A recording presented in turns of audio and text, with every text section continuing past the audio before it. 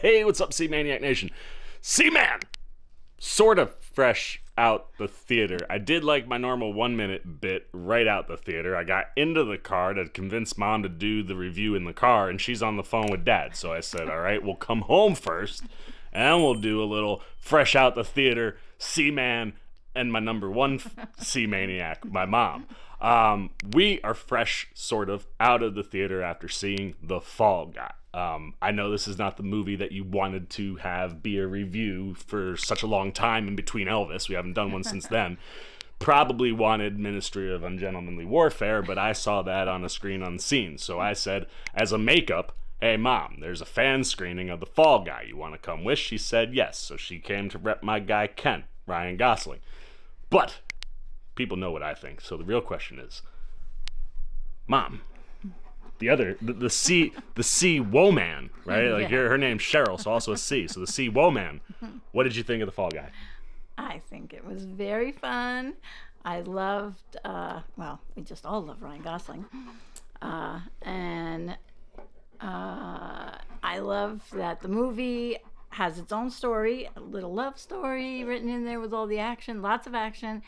And it pays homage to all the great stuntmen out there who never get any credit for their hard work. So I love that Gosling pays homage to them. They pay homage to them during the movie, and it was just great. It was fun. It was action-filled, and there was so many stunts. And Ryan Gosling, little spoiler, there's a lot of broken glass, let's just say that. that is far and away one of the funniest scenes, which is another thing this movie does great. The comedy in this film, start to finish, is just tremendous. Like, it is a flat out action comedy, but like Mom said, like, it's also a rom-com, and I think Gosling's chemistry with Emily Blunt is absolutely phenomenal. I think Emily Blunt in general is always phenomenal, and she is here. And the other thing that I like about the movie is almost like this fourth wall breakage, where you're in a movie, filming a movie, and with Blunt being the director, you get to see like some of the behind the scenes types of things, like what kind of conversations a director has with a stuntman or a stunt coordinator or an actor. There's a really funny conversation like right early on in the beginning of the movie between her and Gosling, and like it just kind of gives you the idea of how things happen on set, a little bit of a sneak peek, like behind the curtain, so to speak. And then yeah, like all the homages to stuntmen, like what I had said to my mom coming out of the theater was like, it was so cool to see a big traditional blockbuster action movie, but every piece of action that Leitch lays into the movie, whether it's combat hand-to-hand choreography, a big chase sequence, a massive explosion, every one of them highlights a different thing that a stuntman would do in the movie. And that's the thing I think I love about this movie more than anything else, is that it's just a massive love letter to stuntmen, stunt choreographers, anybody that has worked in stunts. And that's the other thing that's really cool with the movie, is like David Leitch is the director, and he is a former stuntman. He is Chad Stahelski's partner at 87 North Productions, a pair of stuntmen who created a production company that are turning out some of the best action movies in the world. And while, you know, you got Stahelski doing all of the best John Wick combat gun action that you can see in the business right now,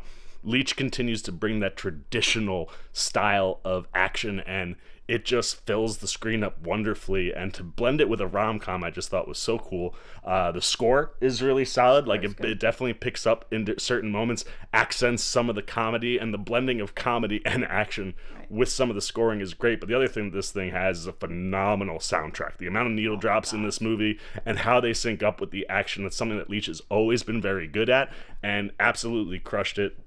And then I think the last thing that we'll say just for this little quick review is, it's a spoiler, I guess, but at the end of the movie when the credits are rolling, instead of getting like, you know, a traditional blockbuster like gag reel, we get a stuntman reel where we get to see like the camera behind the camera that's shooting the stunt scenes. So like there are moments where you're seeing Gosling and a stuntman together. You're seeing Gosling do some of the big stunt pieces. There's this one crazy chase sequence that involves like a dumpster.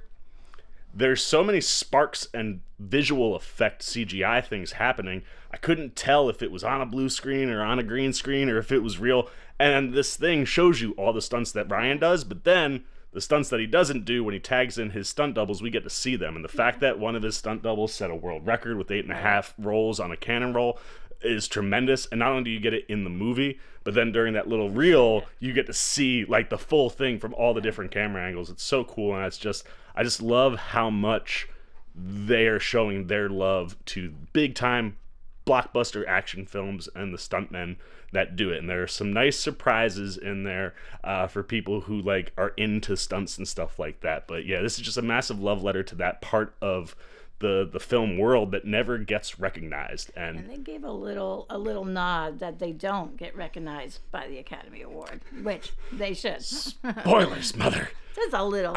But no, there's a lot of cool, like some of the humor and how it plays into like the peek behind the curtain type stuff. And like Gosling is voicing over the movie a lot, which is something I always love because it's a comic book thing, but it works so wonderfully. And then like in the same way almost acts like as like a double entendre, because you're talking about, oh man, like the big Hollywood stars that take all the face, and you know, we're the guys that do all the work behind the scenes. And that's literally what happens throughout the whole movie, which is why that kind of reel at the end that kind of shows those guys there doing these big stunts, making memorable world record setting moments. Like, it's just really cool. And I commend Gosling a lot. Like, he's talked about his fear of heights, and his fall for Fall Guy is big. But I appreciate how much he was willing to do, and that's the thing that's cool when you work with people like Leitch or Stahelski or people who are big time stunt people. Like, these guys are starting to kind of want to do more, and it's really fun. Aaron Taylor Johnson is in this movie. He's fun. I love when he's playing like jackass, we'll say. He's very good at it. Henning Waddington, also really good. Another one who can walk that line really well, and it's fun to watch her do stuff like that. So yeah, all in all, I absolutely had some badass moments as well. She did. Blunt definitely did some of her own choreography. They do have some moments in that reel with her and her stunt doubles. So like it's always cool to see everybody commit to those types of things, and you get a lot of that. So if you like those big type of action movies, you want a fun summer blockbuster popcorn flick, this is it. But it's also a great date night movie, even if date night is with mom, like, because it's a rom-com, so there's things in there for the women. Blunt being front and center and involved in everything that's going on. Ryan Gosling is in well, there. That's okay, all I guess the women need. I guess that's the other thing. You don't need the love story. I'm usually here for Ryan Gosling myself, but yeah, no, I mean, I'm also here for Emily Blunt. Their chemistry, they just have a lot of fun. Yeah, so that was really fun. I'll shut up. Mom's shut up. I'm not going to give my score because I'm going to do a full review. That'll probably be a little spoilery back at the desk. But hey, how about you give a score? Let's get the C-Maniacs up. Mom, what are you saying? What was popping? What was working? What's your score out of 5? I don't know. I almost would have to say I haven't been to a big movie like this in a while, so this was really fun. 5 is, I'd love to give it a 5. I'll do 4.5. Ooh, 4.5 for the C-Woman. I really enjoyed it. Right there, you heard it.